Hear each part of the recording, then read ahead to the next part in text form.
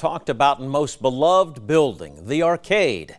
It is really 9 buildings in one. It's back open and still redeveloping after being closed for 30 years.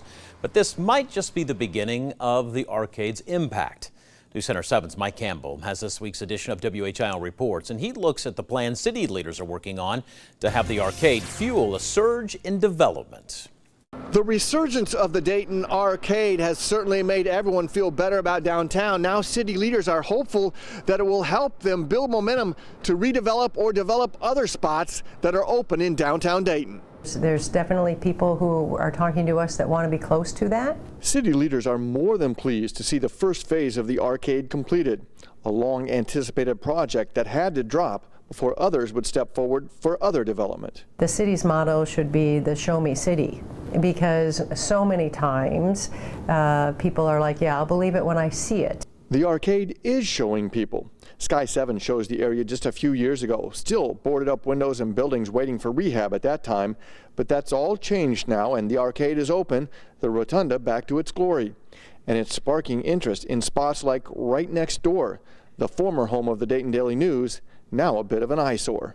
15 years sitting there, you know, obviously not attracting a lot of interest. Now there are developers knocking on the city's door, at least willing to talk about reusing this land at 4th and Ludlow.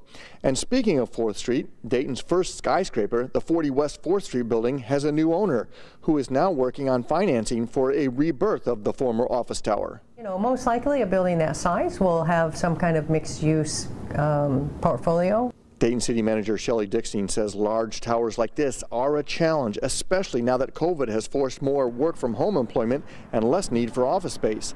Downtown housing is a way to help fill that space. We continue to marvel at the strength of the downtown housing market. Overall, the city estimates there are 1 million square feet of space around the arcade that is ready to be reused.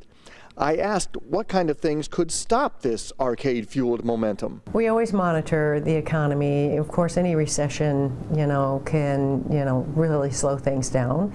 City leaders say the live, work, play philosophy is coming together nicely. Leva Pavilion here, activities at the convention center that's being refurbished, and they think that Dayton is on its way to having a very vibrant downtown scene. In downtown Dayton, Mike Campbell, News Center 7.